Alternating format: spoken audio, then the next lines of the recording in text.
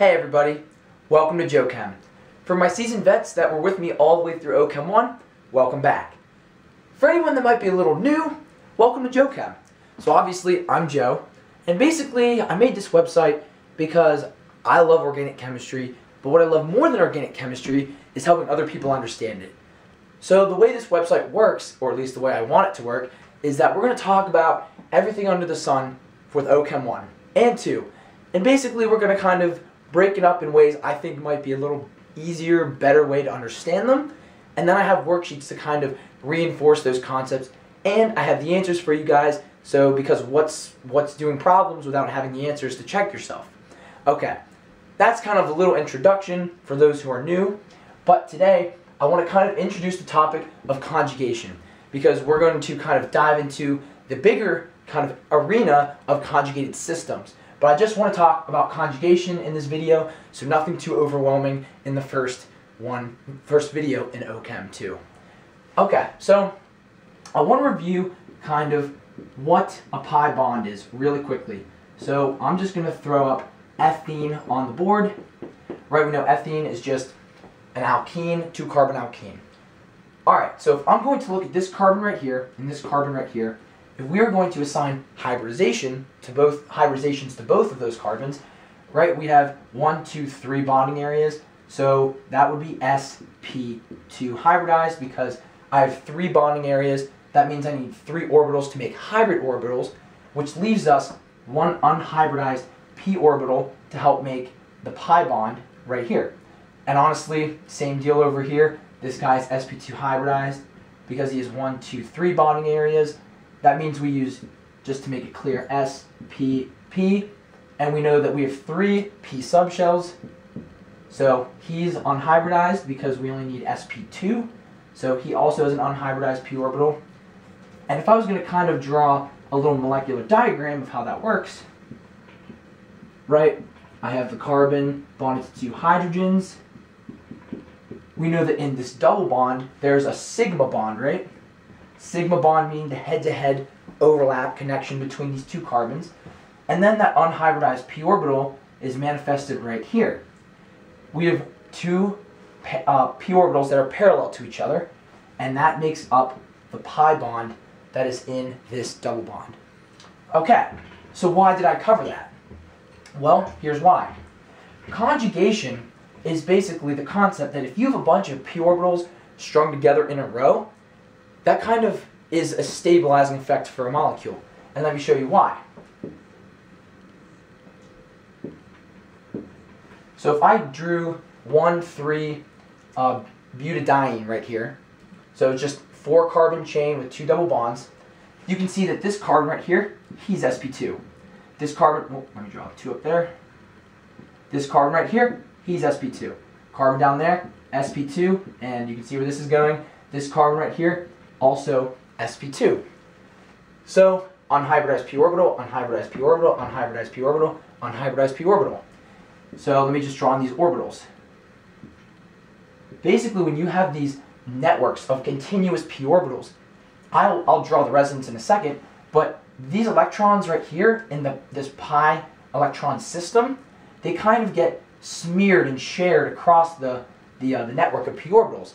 And remember, just like we talked about resonance in the past, whenever you can kind of distribute charge over a whole structure as opposed to just keeping it in one place in a static situation, that's a stabilizing effect, right? So let me draw some resonance really quickly. So remember, when there's resonance, that's a stabilizing effect for a molecule.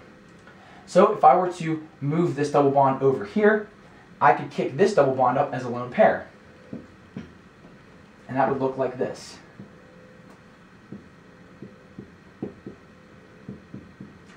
Now, I'm not saying that this is a great resonance structure, but there's resonance apparent, right?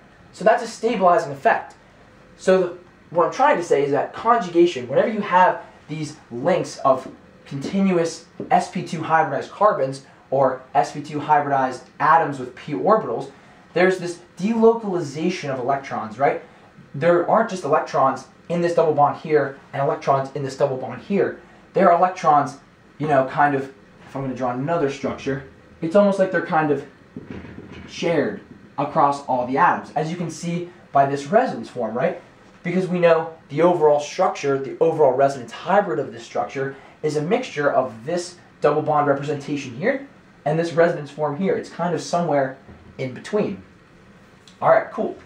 So let me just kind of throw up some examples of what is a conjugated structure and what is not a conjugated structure. So if I were to draw this structure for you, and I asked you, is this conjugated or is it not conjugated? It's conjugated. Because if you can see, this carbon right here, he has a p orbital, he's sp2 hybridized. This carbon, a part of a double bond, sp2 hybridized. So is this carbon, and so is that carbon. You need at least 3 carbons in a row to be sp2 hybridized. Okay, so they all participate in this network of p orbitals. They help support the delocalization of electrons, conjugation, stabilizing effect, lowers the overall energy of a molecule. Okay, now there's kind of a, so we can have them all be a part of a double bond, or we can have a situation where they're not exactly part of a double bond, but they're still sp2 hybridized. So let's think of some other ways we can have carbons be sp2 hybridized. Let me just draw a simple 3-carbon structure for you here. Okay, so here's a carbocation. And remember, if I drew in these hydrogens right here, since he's lacking a bond, he only has 1, 2, 3 bonding areas, aka he's sp2 hybridized. And remember, carbocations, they are sp2 hybridized. They have that trigonal planar structure. Well, because he's sp2 hybridized, he has an empty unhybridized p orbital. And this guy has an sp2 orbital, or an unhybridized p orbital, and so does he. So carbocations can also help link together these systems of p orbitals to support conjugation. And also, let me erase this real quick. I just want to kind of give a name to that type of charge right here. Actually, let's go here. So again, let's just say I had a negative charge right here. Right? So you're saying, okay, but if we drew in the implied hydrogens, that lone pair counts as a bonding area. So, he's 1, 2, 3, 4, he's sp3 hybridized. And I'm not going to disagree with you. But one thing that can happen, though, is one of those sp3 orbitals, because the structure knows how energetically favorable it is to be conjugated, he'll put this lone pair in an orbital that can align itself parallel to the p orbitals of the rest of the structure. So if you can have a lone pair kind of orient itself to support conjugation, it will. On the other hand, last kind of type of way you can be conjugated without being part of a double bond, if we have a radical, throw back to the free radical chain reaction all the way back in OChem 1. We know that radicals are sp2 hybridized. These radical electrons, the one radical electron, he's thrown in an unhybridized p orbital. Again, that helps support a link, the linkage, the system of conjugated unhybridized p orbitals. So positive charges can support conjugation if they're all in a row with the rest of the p orbitals. Negative charges can align themselves to do the same, so can radical electrons.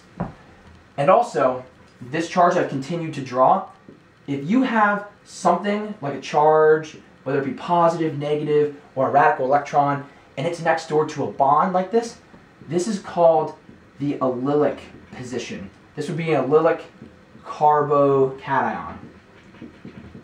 Or if I drew this for you guys, this would be an allylic carbanion.